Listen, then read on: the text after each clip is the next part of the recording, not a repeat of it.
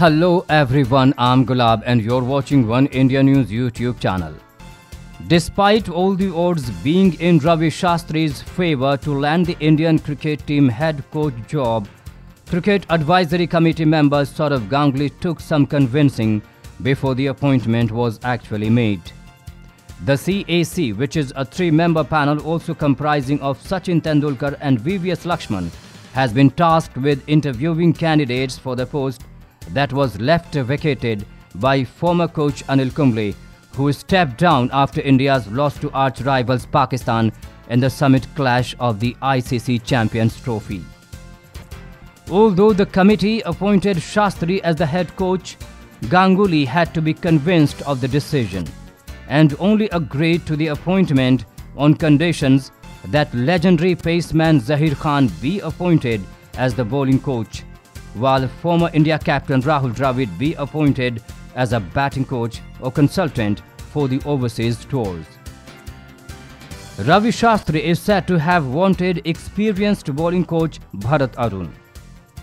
Ganguly and Shastri have not had the best of relations, as the two greats of Indian cricket reportedly fell out last year ahead of Kumble's appointment as the head coach of the Indian cricket team. Shastri, who was considered the favourite to land the job, was given the snub, while the former leg spinner was appointed before a war of words ensued between Shastri and Ganguly in the media.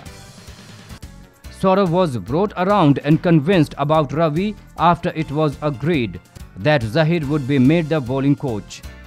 Zaheer is such a name that no one could have possibly objected to due to his repertoire of and a fantastic relation with the current crop, a BCCI official said on conditions of anonymity.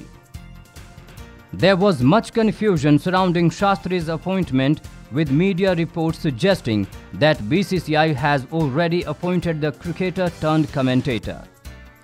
However, BCCI Secretary Amitabh Chaudhary, while addressing the media after the board's special general meeting, denied these rumours. CAC is still deliberating. Formal announcement could be made later, said Chaudhary.